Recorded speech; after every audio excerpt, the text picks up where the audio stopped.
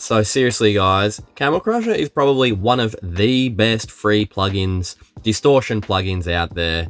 It's capable of just like really subtle distortion on groups or on masters, or completely destroying your sound using the More Beef preset. So maybe it should have been called Cow Crusher. All download links are in the description below. Check them out. Let's do it. Okay, so the two things that I might like using it on the most is vocal chops and mid-bass distortion. Mid-bass is so important. I think I might make a video just dedicated to mid-bass actually. But this is my original mid-bass here.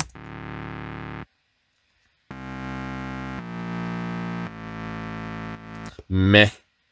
But after Camel Crusher, whoa!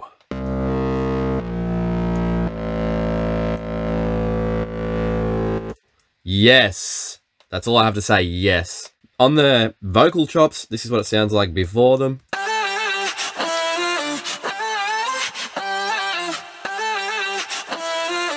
After Camel Crusher. You can hear it just helps it shine, gives it a little bit of glisten. If I play this in context with the rest of the song.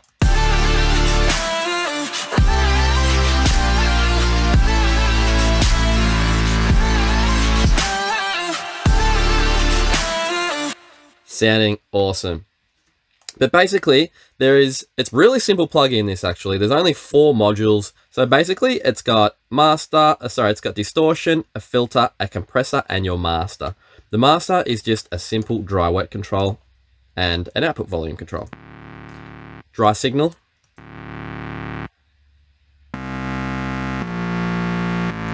Completely wet signal. Simple as that. The volume is just a simple output volume. Just does the same as any other volume control.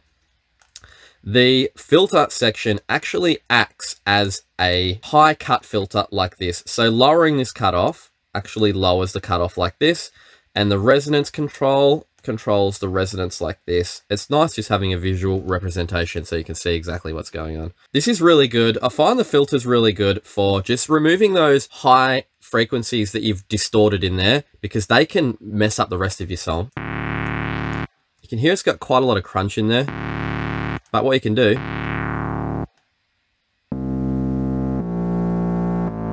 you can just get that right zone, find that right zone, that right amount of crunch so it fits in with the rest of your track. Another really thing that I like to do with this, what I like to do is automate this cutoff control here.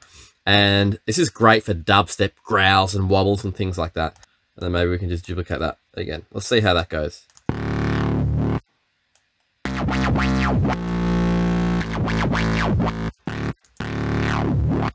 Once you start modulating this stuff, this is where you start getting some really interesting results. Now you can modulate any of these controls on here, which is really cool. So next up we have the compressor setting, and the compressor works best on like say vocals, something that has a dynamic range to it where that sub bass, that mid bass was just pretty compressed already, like pretty flat. So this here, let's turn the compressor right down and listen to what it sounds like.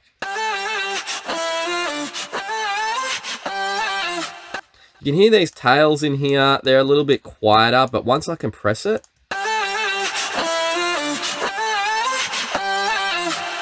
that reverb tail just comes to life and it just makes it fill out a lot better. Now, I'm pretty sure this is just a fixed ratio and it's lowering the threshold. And then when you turn on fat mode, it probably turns the ratio to like infinite and then just acts as a limiter instead of a compressor. Like you can just hear how crunched and how compressed that is now, but let's just turn that down a little bit, shall we? So the next module, which is probably the coolest part, is the distortion module.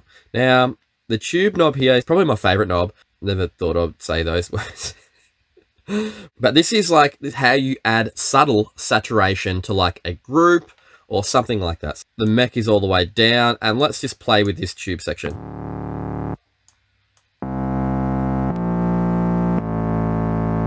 Can you hear how it makes it feel warmer and it doesn't destroy it? You can throw this on a group, lift up that tube thing a little bit, that tube knob, and then it'll just help it warm up. But if you want to destroy it, yeah, this is where the mech knob comes in. So let's crank this up because we want to destroy it. And let's just turn this mech knob up.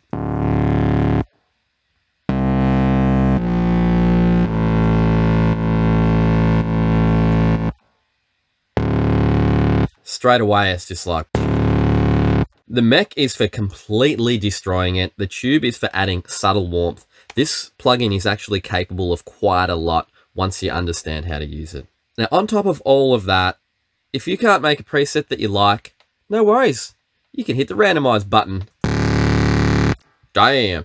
That one's actually pretty sick. You know what? I'm going to save that. So I'm going to click in here. I'm going to go save bank or save preset. Let's just call it Cow Crusher. Save. Boom. I've got that saved for later. Let's go through and see if we can make any more cool ones.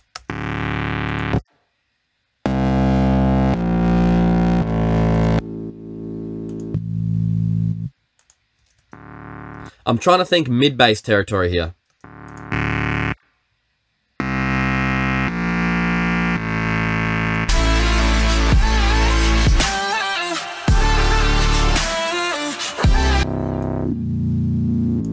Putting a little bit too much low end in there.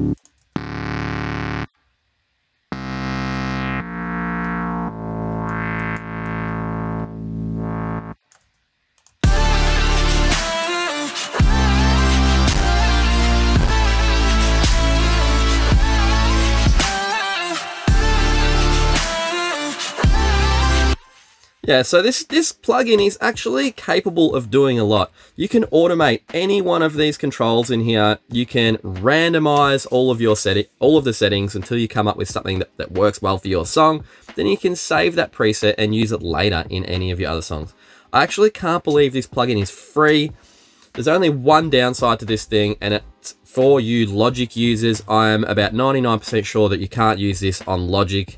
It just doesn't work anymore, so I apologize if you're a Logic user.